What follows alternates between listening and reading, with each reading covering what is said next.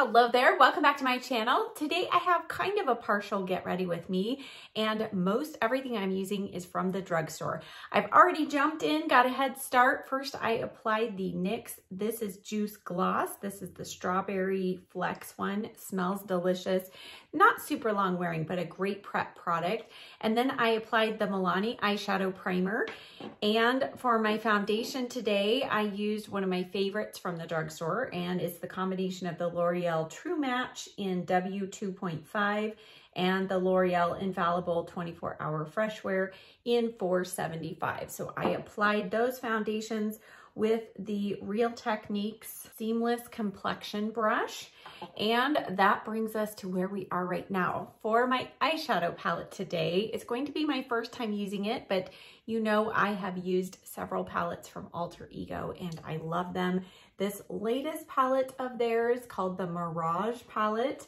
Let's see, I'll show it to you. Any guesses what this palette reminds you of? Yes, it is one from Huda Beauty. It's the Empowered palette. I have to say the shades look very similar. And I've actually only used the Empowered palette a couple times. I got it right at the beginning of summer and it just felt a little too dark and sultry. So I put it away and lo and behold, Alter Ego has come out with this one. So I'm gonna start off with this shade right here. I'm gonna use the Sigma E50. The shade's called Clay. Now this might be a little too peach toned. Actually, it's not too bad. It's pretty close to my skin tone right now. So kind of a nice neutral color. It's not gonna be real lifting like a highlighter on the brow bone, but at least it's matte. Okay. Let's go in the crease, and as I'm looking at the palette, let me just swatch a couple of colors here on the back of my hand. Okay, I went ahead and swatched the whole palette for you, and you can see the mattes are very soft, pigmented. The shimmers, these two are really great. These two are quite flaky. And then we have some different, let's see if I can show you over here. So these two right here are actually creams. So I'm gonna leave those on my hand to see if they actually dry down, because if they don't dry down, then they're gonna be problematic. But they did do, so this one right here is this shade, and it has like a gel in the middle of it, which is exactly what Huda Beauty did in theirs. But the Huda Beauty one does not ever set, so I never use that shadow.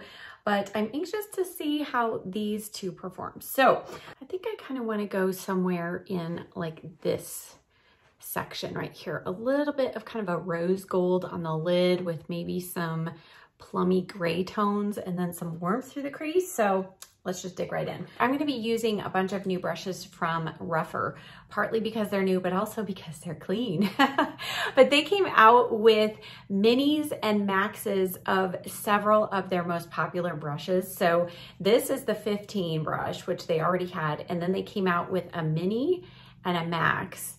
And the mini just seems to be thinner.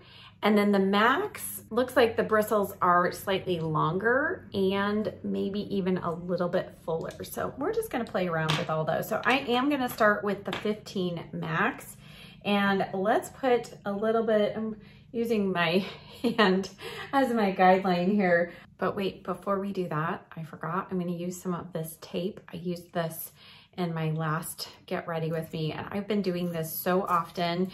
It's been making my eye looks just go so much faster, and I like the look. So this is just kind of like cosmetic tape from Real Techniques, and it's interesting because you don't think it's gonna be real sticky, but when you go to peel it off, there's quite a bit of tack on it. So I still would recommend taking a little bit of that tack off before you apply it. Now let's go in with the 15 Max brush, and we're gonna start off with a little bit of this shade right here in the corner called Dunes. And Alter Ego shadows generally are pretty soft, little powdery, but I have found them to be pigmented and last well on the eyes as long as you use an eyeshadow primer, which I do with everything. And then we'll deepen that up with a slightly different tone. We're gonna go in with this one right here, which is called Tomb. Very kind of fall-ish names here on this palette.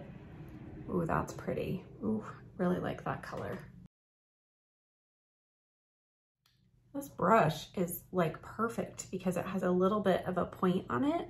So you can build up in the crease, but then it's blending everything out as well. Really like this brush. Kind of like an all-in-one type of brush. See how few brushes we can use today, right? Let's deepen things up with this shade right here called Endless. And whoa, that is pigmented. Just a little tiny bit on the tip of that brush. But man, these are blending so nicely into each other. Very nice. All right, next, let's take Heat. And I do have another liquid shadow that I might use later, but I want to start off with this one and just see. Oh, that's pretty. Very coppery toned. Really pretty. And then let's use a little bit of this shade, which is kind of a rose gold and plum tone kind of mixed together. Let's just do that right in between the outer corner shade and that lid shade. Very fiery red or fiery orange, isn't it? All right, let's go back to Endless again on that brush and just kind of blend that in the outer corner, darken it a little bit.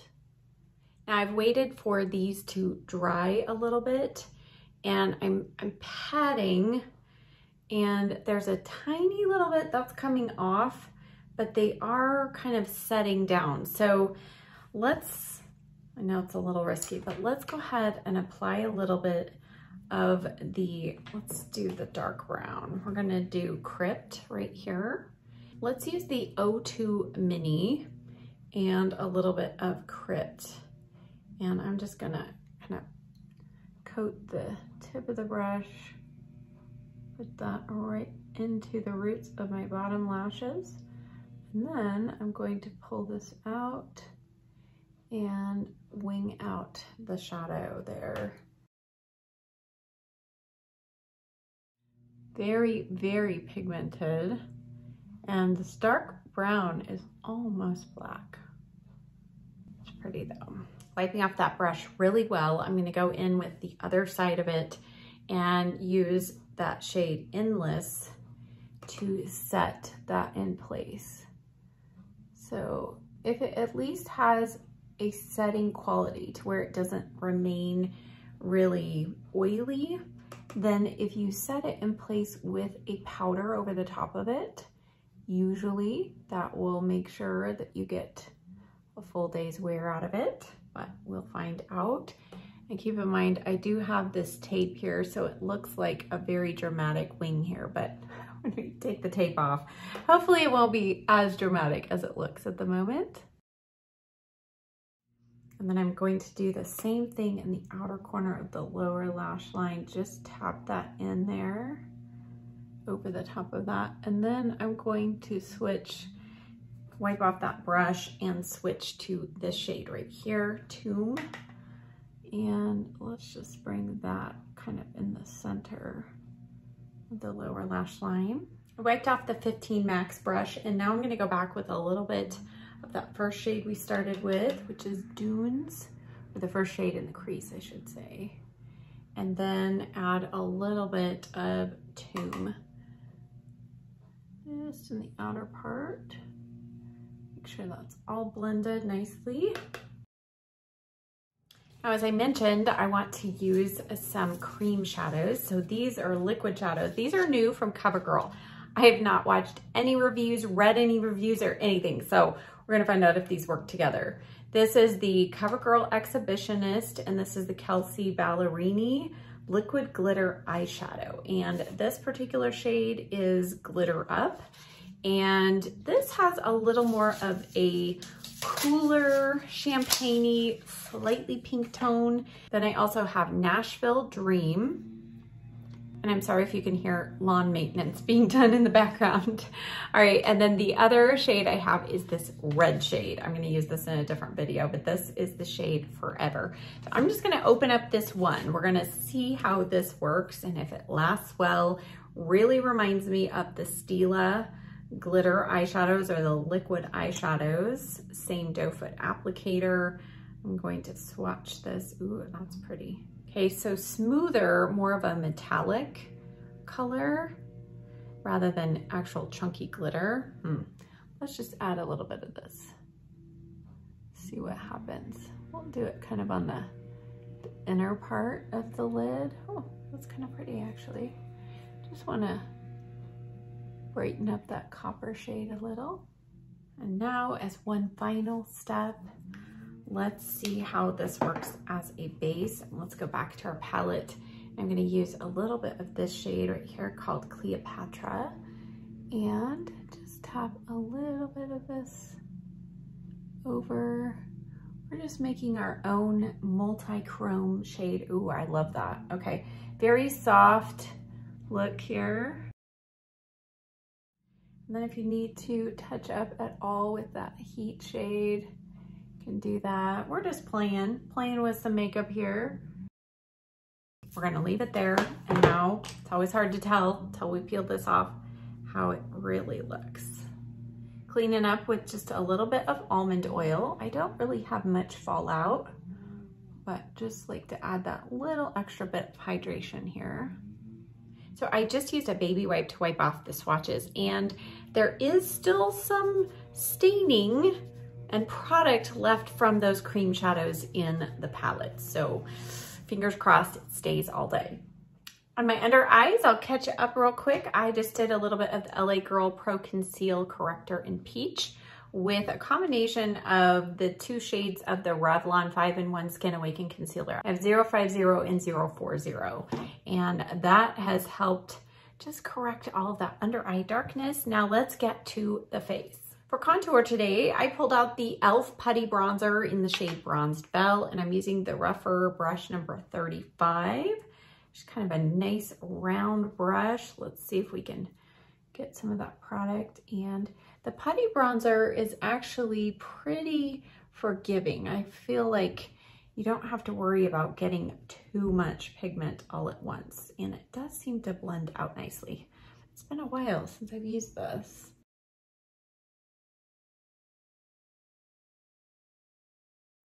Really like that brush for kind of laying down the contour. And then I'm going to use the BK Beauty 107 brush, just blend all that out. Easy. I forgot, that is a really great cream bronzer. Okay, now for bronzer, I'm going to deviate from the drugstore to a new brand. This company sent me a couple of their products and I love this, and I forgot to use it in my last trying new products video. It's by Flight 70. This is their Color Back Burnished Bronze in the shade Vacation. And this brand overall is just really focused on good ingredients, recyclable or minimized packaging, but also focusing more on mature skin and mature ladies. So I love that. This packaging, super slim, but just check this out. It's just so pretty. It's the combination of kind of bronzer and blush, and it's that color back. So we're adding some just really nice, vibrant color back to our cheeks without being overdone. So I'm gonna use the BK Beauty 103 brush, and I have been really enjoying this when I'm in a hurry. So this is gonna just eliminate several products. So I'm going to just sweep this across, and depending on where you put your brush, you can get more color. So I'm gonna sweep it across first, go on the top of my cheeks. And this isn't, it is matte, but it's not a flat matte. It's more of like a satin finish. There's no sparkle. But do you see what a beautiful color that adds to the cheeks? So even though it's not drugstore, it's about the price of drugstore if you were to do bronzer and blush and highlighter, and we kind of just got all of that done in one step. Is that not beautiful? And I suppose you could kind of like dip your brush more into the grooves if you wanted even more color, but for right now, I'm gonna stop right there. And if we need to add more after we powder, we can, but I just had to show that to you. Okay, let's go ahead and powder the skin. Again, nothing new, but I'm gonna use the e.l.f. HD Loose Setting Powder under the eyes, and then the NYX Mineral Finishing Powder, and this is in the shade Light Medium. Under the eyes to set, I'm going to use this beautiful rougher brush. Oh my goodness. This is a limited edition, and it's celebrating their 4-year anniversary, but I just think it's so pretty. And this brush is so soft, and it seems like it's going to be the perfect kind of under eye setting brush, or you could use it for highlighter, but I just want to give it a try. Let's just try it out, right? We're having fun today.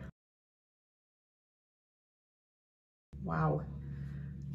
I always enjoy something super soft under the eyes anyway, and this is probably the softest brush I own. Wow.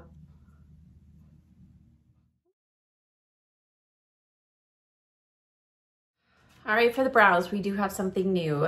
This is by Maybelline. It's the 36-Hour Tattoo Studio Life Proof Formula, and I have the shade 250, which is blonde. Now, you're supposed to be able to, you know, brush this on and go, and as long as you don't use any oil removing products, it should stay for multiple days. I don't know about that, but I've only used this once. And if you know me, you know I just feel like I need a little bit of definition on the lower part of the brow first. So that's what I'm gonna do.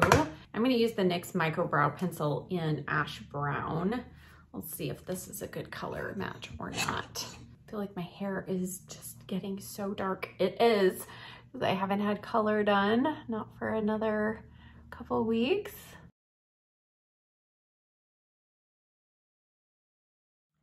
I'm going to try to refrain from filling in my brows too much with the pencil. So let's go in with this, and it's a pretty cool shade, tiny little brush. And I'm going to just kind of lightly brush through the brows. I feel like sometimes these get a little messy. So that's why I like to give myself a little bit of a boundary to color kind of in between. We'll see how well we do here. Okay, not too bad. I feel though like I need to just fill in a couple spots here with my pencil. So not a one and done type of product for me personally, but if you like something like this that you just brush through your brows, this definitely, when it sets down, it has some pretty good grip power, and you definitely want to clean up around the edge before it dries. It really starts to become difficult to remove. So, all right, brows are done. Let's go to lashes. Now I have a lash primer and a mascara that one of you told me I just needed to try. It's by NYX. It's called On the Rise. And so we have a primer and a coordinating mascara. And this is supposed to be amazing. I've not tried it though, so let's try it out right now. The primer says, boost your mascara's potential, infused with castor oil and volumizing waxes, including sunflower seed wax and rice bran wax. This gray-black primer preps eyelashes for On the Rise Volume Lift Mascara, or your favorite mascara. It leaves behind a mascara enhancing layer that amps up the appearance of lashes after mascara application. And if you know anything about lash growth serums, castor oil is an ingredient that is supposed to help promote lash growth as well. So we're hoping that we're conditioning our lashes and helping out our mascara. Really interesting, kind of thick, feels a little thick in there, but this looks pretty black to me. Let's just check it out here. Now, if you're somebody who likes just a very natural lash look, I think you could get away with just the primer. I only have it on the upper lashes, but it looks really nice, soft, it's not clumpy. All right, let's go in now with the On the Rise mascara. This ultra pigmented formula catches and coats lashes in a matte black color for quick charge, lift, and volume in just a few strokes. Featuring innovative applicator shape, the part hourglass, part rounded brush delivers high drama, intense volume, and serious elevation. All right, so this is also supposed to help with curl. So, all right, here, guess maybe you gotta look up close to see the hourglass. It's not, oh, okay, I see. As I am putting it on my lashes, I kind of see that. Now, interesting, the primer brush is a natural bristle brush. This one is one of those plasticky brushes, which is not always my favorite, but let's see what it does to the lashes.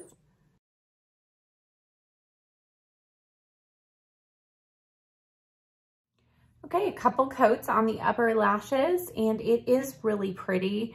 I wouldn't say it's super volumizing, but at the same time, my lashes do look long and full, a little fluffier. So let's go ahead and put it on the lower lashes as well. I'm going to start off with the primer and then add the mascara, and we will hope that we do not have any smudging today.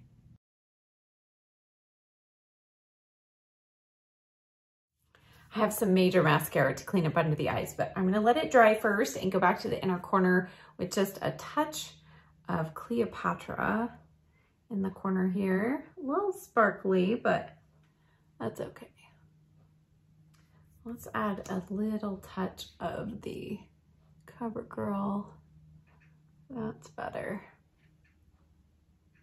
I just want a little more brightness, not quite as much yellow. Ooh, that's really brightening. All right, and then around the edge of the lips, gonna break the rules again using the MAC Soft Ochre Paint Pot. There's just nothing at the drugstore quite like this, but you can skip this step if you wish. All right, I finally took care of the mascara below my lashes, so let's go in with the Essence 8-Hour Matte Comfort Lip Liner, and this is the shade Cinnamon Spice.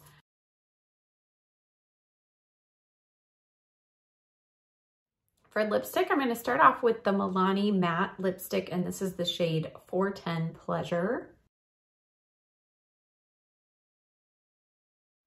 You could leave it like this, but I'm just gonna break the rules one more time, and I'm gonna go in with the limited edition City Lips shade in Sparkling Cider. I mean, it's fall, we gotta use it, right? So pretty. There's a Fenty Beauty lip gloss that looks similar. It's this one, it's called Hot Chocolate Fantasy.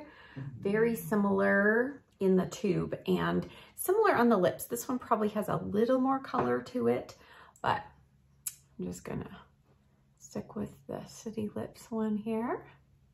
Add a little more of our cheek color here. All right, now here is our finished makeup look. And overall, I love how everything came together. I think this color on the cheeks is just perfect for this look, and I think it will be great going into fall. I know some of you hesitate to use a bronzer on your cheeks, and I think this is the perfect solution because it makes your cheeks just look healthy. And this palette, even though it's dark and smoky, I feel like we got a very wearable look out of it. It does have those hints of fall tones in it, but overall, I think it's beautiful. And as far as these two shades go in here, I will definitely keep you posted, let you know how they wear, but so far, so good. I think these are probably the only two shades in this palette that I probably won't use a whole lot. They're a little flaky and kind of that bright yellow, but otherwise, I feel like the tones in this palette are beautiful. And if you've been eyeing the Empowered palette, this is a much more affordable option for sure. And then as far as the mascara goes, check the description box below, and then I'll also try to remember to put a note across the screen here of how the mascara wore, but so far I've had zero smudging. As always, thank you so much for watching. Check the description box down below for links and a list of everything I used today, as well as a tutorial on my hair. You might be going, what's the big deal? Well, I did second day hair, but I also have a very fun design here. I'll link the salon visit for that if you haven't seen it. I'll also link down below what's on my nails. I love this new shade. It's from Zoya. So all kinds of helpful information in that description box down below this video. Thank you as always so much for watching. I'll see you next time. Bye.